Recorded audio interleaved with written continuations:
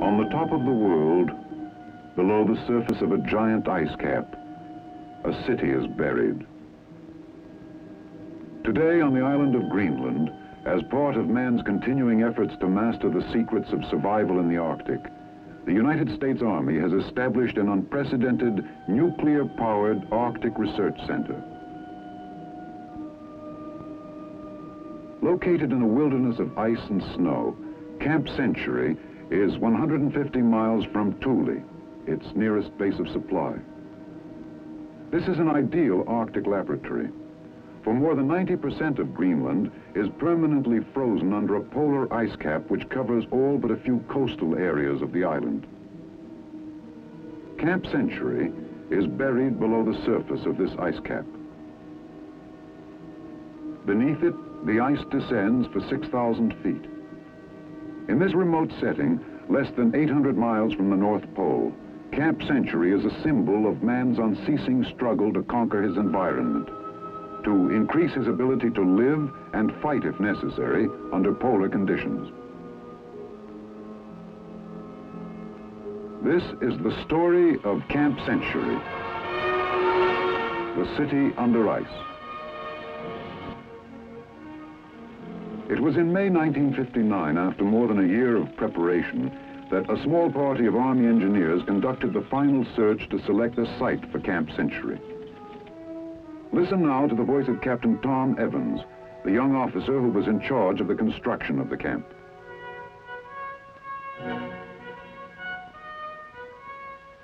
This was the day we really got underway. Colonel Kerkering, commanding officer of the United States Army Polar Research and Development Center, was with me when we made the final reconnaissance.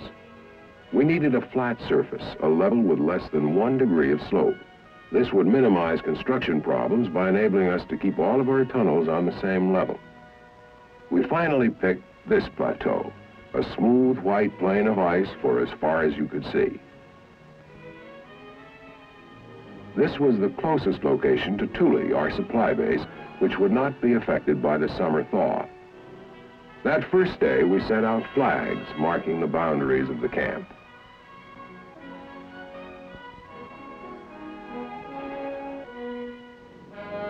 This is rugged country. Nothing lived on the ice cap. Not even seal or caribou survived in this climate. Our job was to cross 150 miles of ice, much of it split by crevasses, and then build a city under the ice, experimenting with new concepts of polar construction.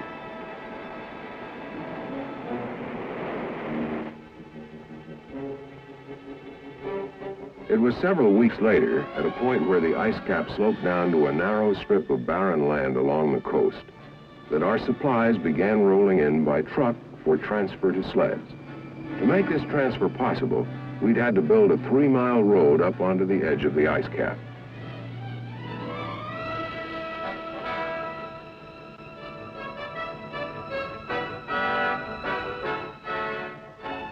We brought in everything this way: construction materials, steel arches, clothing, nails, steel beams, prefabricated houses, lumber, food, even ice cream. In the months it took to build Camp Century, more than 6,000 tons of supplies were used. Even the vehicles we used at the site had to be transported over the ice on big bobsleds.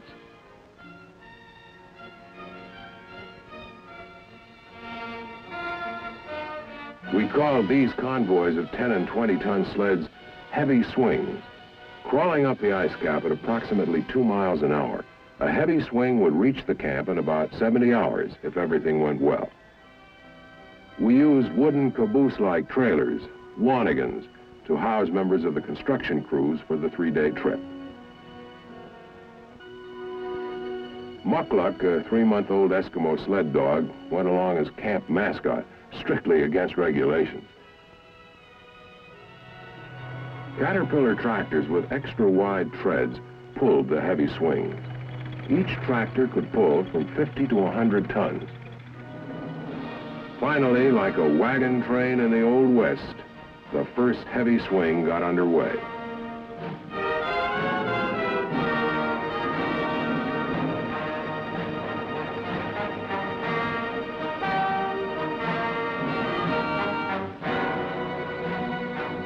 At the same time, we used another type of smaller vehicle to transport an advance party. These polecats would average 10 miles an hour and make the trip in little more than half a day. A convoy of polecats, each section carrying 6 men, was called a light swing.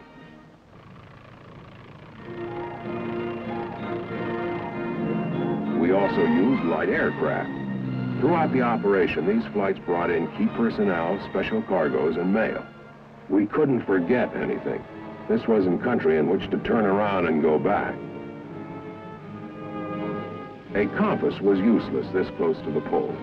Instead, our convoys followed a series of trail markers.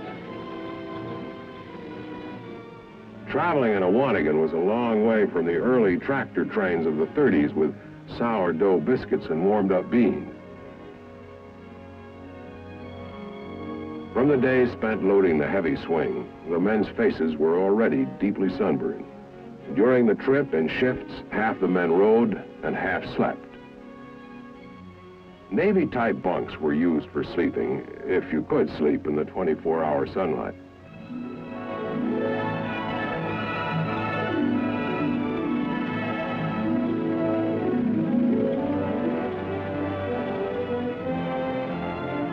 First to arrive at the surface work camp were the aircraft. A few hours later, the polecats pulled in. For the next several months, this primitive scene of crowded James Way Arctic huts with outdoor latrines was our home. Now the real job began. Altogether, I had 4 other officers and a hand-picked group of 11 non-commissioned officers to help supervise the military construction crew of Camp Century.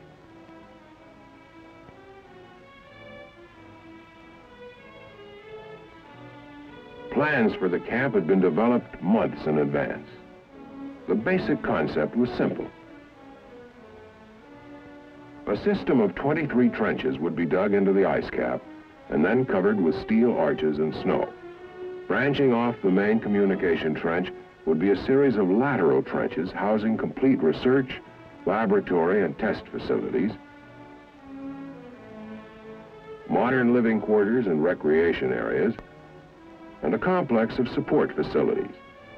Since transporting great quantities of diesel fuel over vast Arctic wastes was impractical, we would install a nuclear power plant.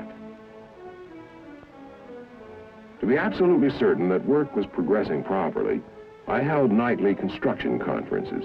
Each of the men assigned to me was an expert in some aspect of heavy construction.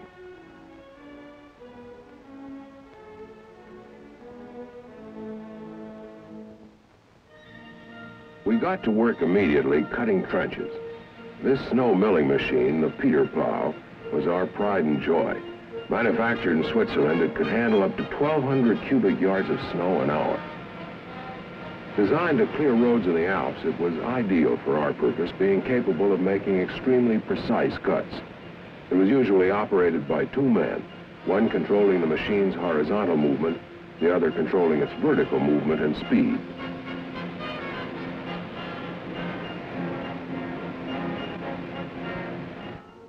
When a trench was several feet deep, planks were put down on the shoulders of the cut. Later on, these planks would be used to support the steel arch roof which would cover the trench.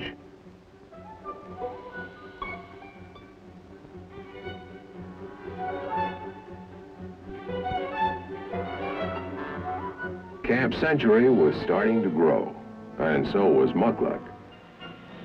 We used 3 Peter Plows to cut all the different trenches we needed. By making a series of undercuts, the width of most of the lateral trenches was greater at the bottom than at the top. This cut down on the amount of roofing material required. Before long, the first roofs began to go into place. Constructed of overlapping steel arches, these roofs could be put up very quickly. By this time, we had a crew working in a snow quarry cutting large bricks of snow. In this way, we made maximum use of the materials available at the site. Somehow, Muckluck seemed to be everywhere, always making himself useful.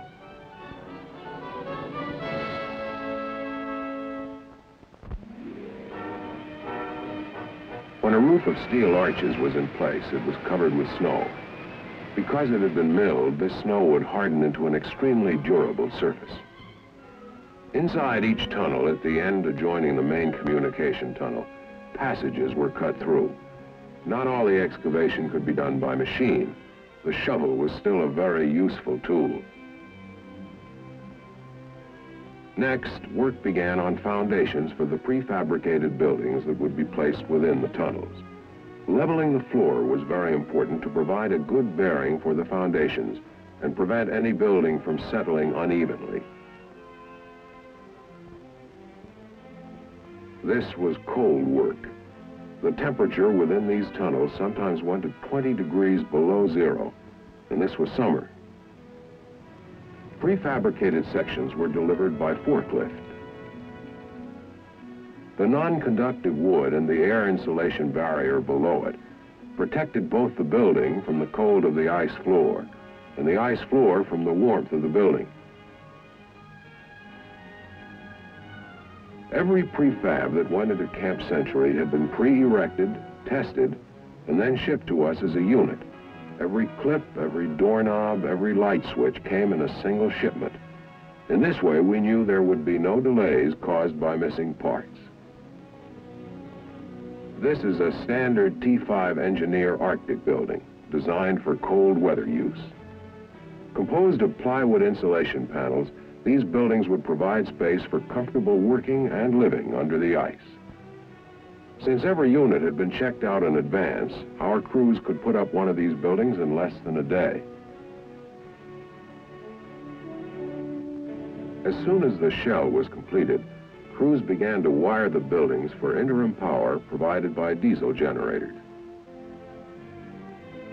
As each unit was finished, I marked it off on the chart on my office wall. As the major interior work within each tunnel was completed, the entranceway was blocked up with bricks of snow.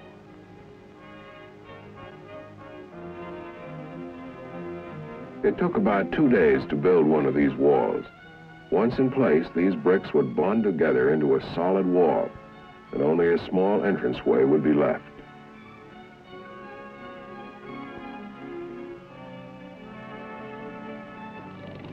We then used a bulldozer to push loose snow into the doorway of the tunnel to complete the seal. Later, an escape hatch would be placed at the end of a small wooden form for an emergency exit. When it was completed, the entrance was weatherproof and serviceable. Throughout the long period of construction, within the primitive facilities of the work camp, the men solved the everyday problems of working and living as best they could.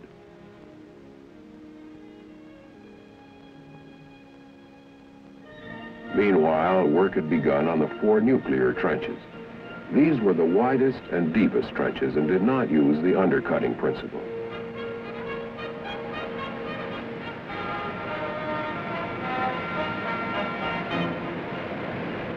On this cut, we used 3 plows simultaneously, 2 plows throwing up snow from below, the third cutting a spoil trench up above to prevent loose snow from sliding back into the cut. To avoid melting caused by the sun, much of this work was done at night. These scenes were filmed at 2 a.m.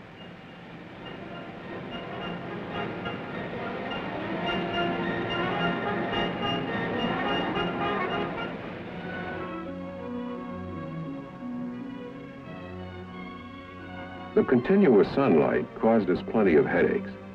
A black tarpaulin was used to protect the section of this 40-foot cut most vulnerable to the sun's rays. Below, foundations and structure for the reactor building were put in place. Until the trench was covered, there was always a threat that the 40-foot arches would collapse a shoulder already weakened by the 24-hour-a-day Arctic sunlight.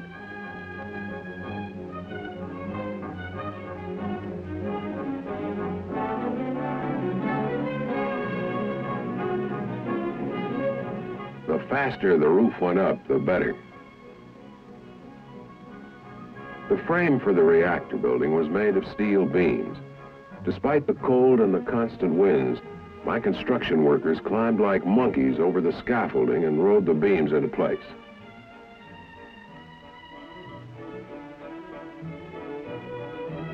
At this same time, within the tunnels already completed, we were installing piping for water and electricity. Heavy insulation material was wrapped around every pipe to protect against the extreme cold. A copper heating element inside the insulation kept water lines from freezing. Flexible sewage lines also had to be run through the camp. At this time, to keep on schedule, we were using 12 and sometimes 14-hour shifts. For like any modern city, Camp Century required a complex of interconnecting corridors carrying a maze of piping of all sizes and shapes. One of our proudest achievements was our solution of the water problem. A steam hose with a special drilling nozzle was used to melt a hole 3.5 feet in diameter, 120 feet down into the ice cap, until a pool of water formed which did not drain off. This pool provided 10,000 gallons of fresh water daily. Throughout the camp, an extensive electrical system was now installed. For electrical heating would not only be clean, but it would also reduce the threat of fire. And fire was the worst hazard under the ice.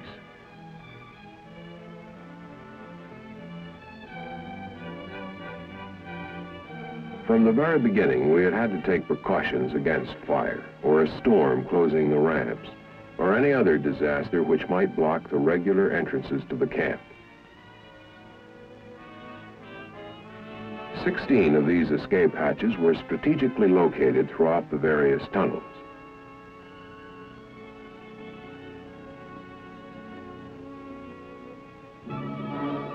In their off-duty hours, the men did what they could to amuse themselves with the recreational opportunities at hand.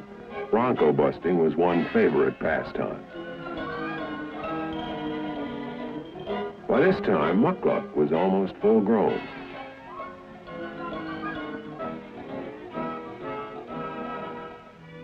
Living in the work camp was pretty much a do-it-yourself operation.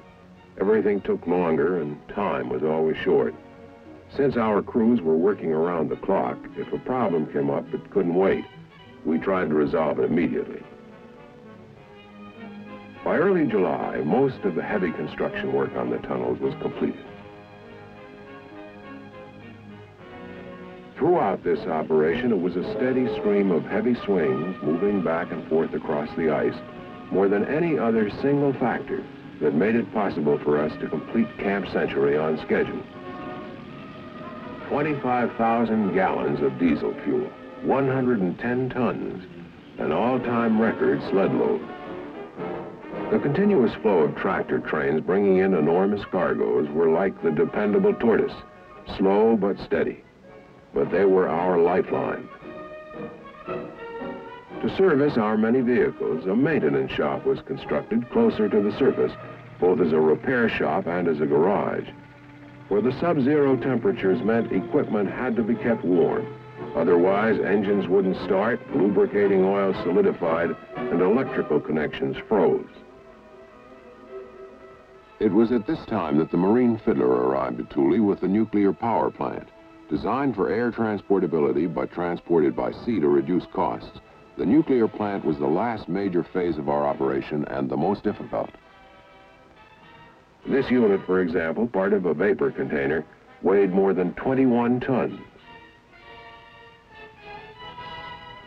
Awkward to handle and with high centers of gravity, these packages were delivered to the ice cap over a road built specifically for their transport.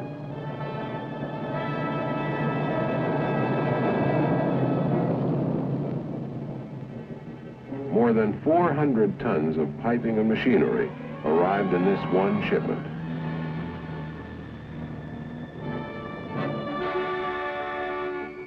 Since the Arctic cold makes metal very brittle, each unit had to be handled with great care. Even a routine impact could cause metal to crack or break. Both Colonel Kirkering and the swing commander checked the loading.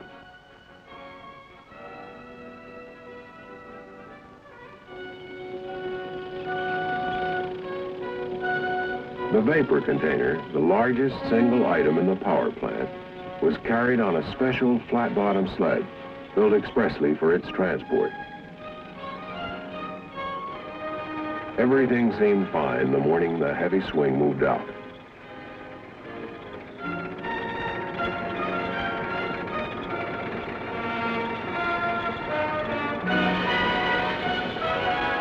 But unfortunately, it was only a few hours later that one of the worst storms of the season blew up. To complete preparations to receive the nuclear plant, my crews bundled up and kept on working.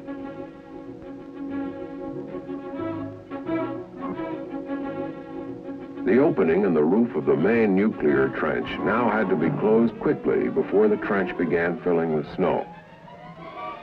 Despite the storm, the heavy swing was still moving. At our end, my crews kept working. It was the only way we could be ready.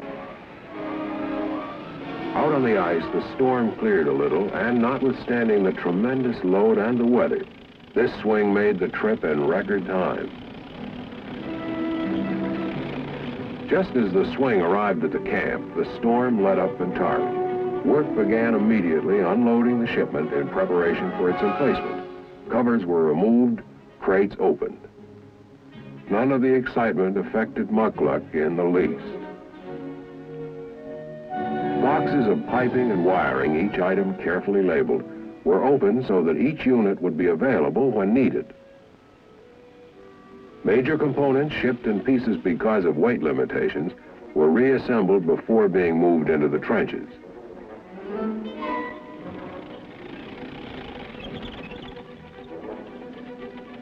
The condenser, 15 tons of steel, was one of the first units to be moved into the tunnel, prepared to house it. When the condenser was slowly winched forward, small track rollers supported its entire weight. Next, still mounted on its special sled, the vapor container was eased down the ramp by 3 tractors, one in front pulling and 2 in back to keep it from slipping. To bear the weight of the vapor container, the reactor building was constructed around a framework of steel beams.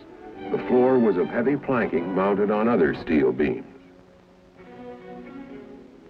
We had to use hand rigging methods, the best we could do under the confined conditions, to put the nuclear equipment in place. Every step had to be checked very carefully, since the power plant had been pre-fitted in the United States and must be emplaced within a tolerance of 1/8 of an inch.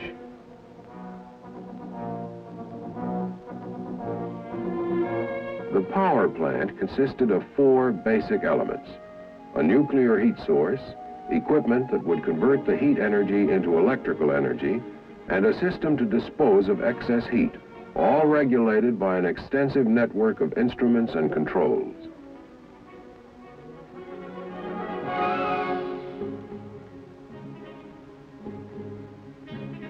The last buildings to be assembled were those that would contain the nuclear sections.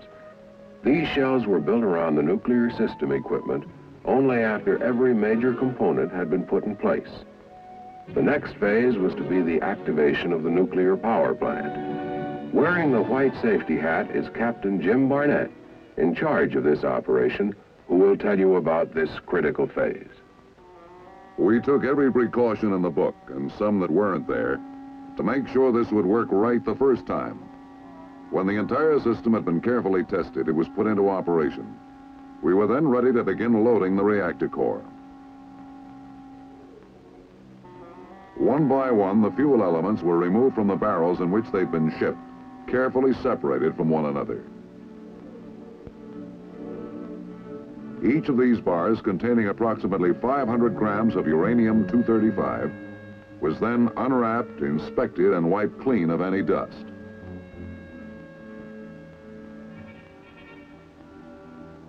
Crewmen wearing protective clothing began to load the fuel elements into a fuel storage tank.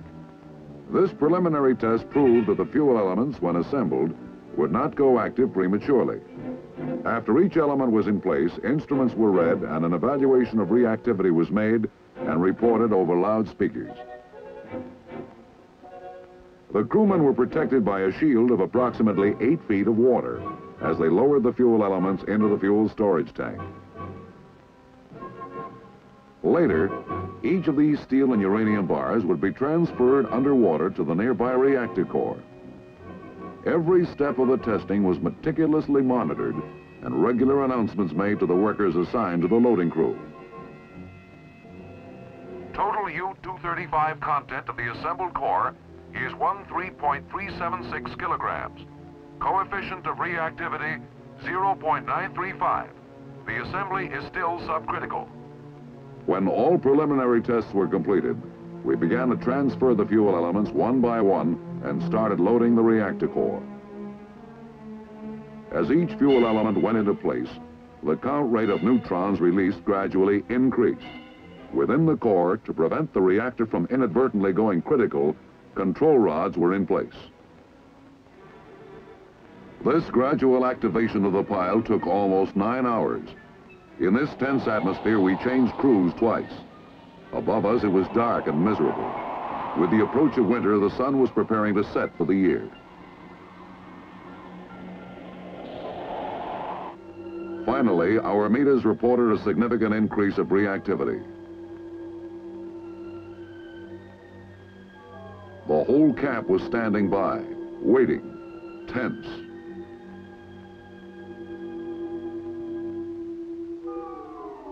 By the 9th hour, the last fuel element had gone into place.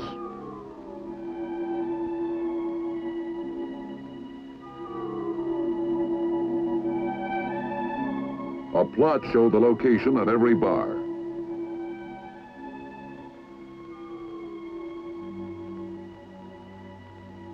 Then the control rods were gradually withdrawn until the reactor went critical at 6:52 a.m. Now here it is. With all 5 control rods withdrawn 6.24 inches, PM 2A went critical at 0652 hours.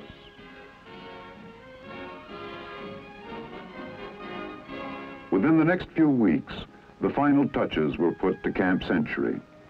Today, powered by its nuclear reactor, this unique installation is a completely modern community deep under the ice. This is a far cry from the primitive Jamesway huts of the work camp, where 3 showers served 250 men. Here, there are showers for all and facilities for every modern convenience.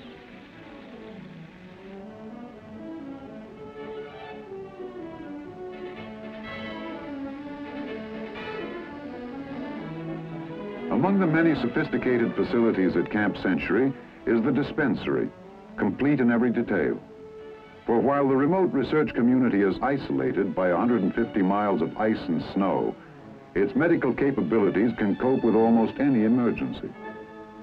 It also has a small chapel for regular religious services. And it boasts the largest deep freeze in the world. Here is enough food to feed the camp for several months. Everything from steak to fruit salad.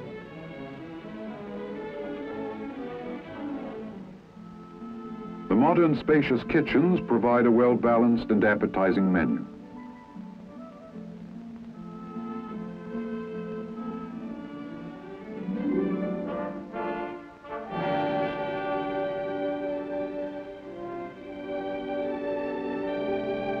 To satisfy the enormous appetites that working in this climate produces means extra rations, but there's always more than enough. Except for the fact that they have no windows, the men of Camp Century live exactly as do other soldiers. Their quarters are modern, spacious, comfortable, and are not lacking in any detail.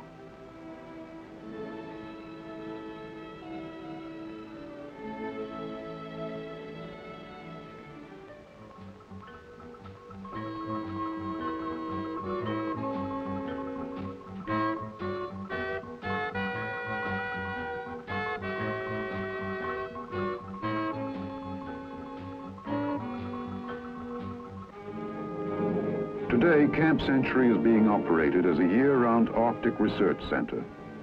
The men who built the camp have long since been replaced by military and civilian scientists from the Polar Research and Development Program.